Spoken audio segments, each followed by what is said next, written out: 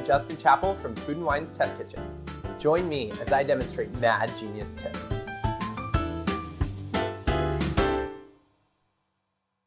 Every time I pass by a bakery, I see these beautifully decorated cupcakes.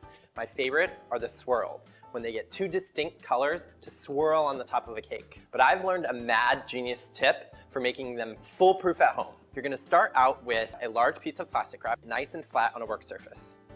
Spoon the frosting right down the center.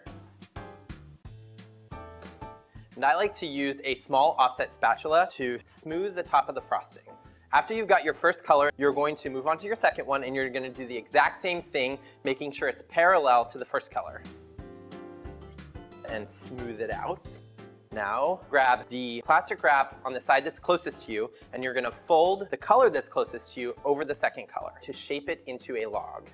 And now, gently twist the excess plastic on both sides of the log, and that's going to seal it in. Then take a pastry bag, and you're going to take your frosting, drop it right into your bag. Use the excess plastic to guide the frosting into the tip of the pastry bag, just like that. Then just press it down and cut the excess plastic. Then you're going to want to pop this in the fridge for 15 or 20 minutes until it's just firm. And now comes the best part. I get to decorate the cupcakes. I'm using chocolate, and watch what comes out. It's going to be pretty amazing. Start piping right in the middle of the cupcake, and with steady pressure, you're going to slowly work around to the outside.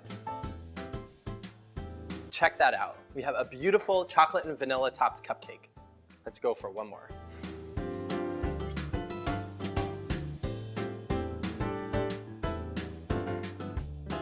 And that is a mad genius tip for making swirled cupcakes at home.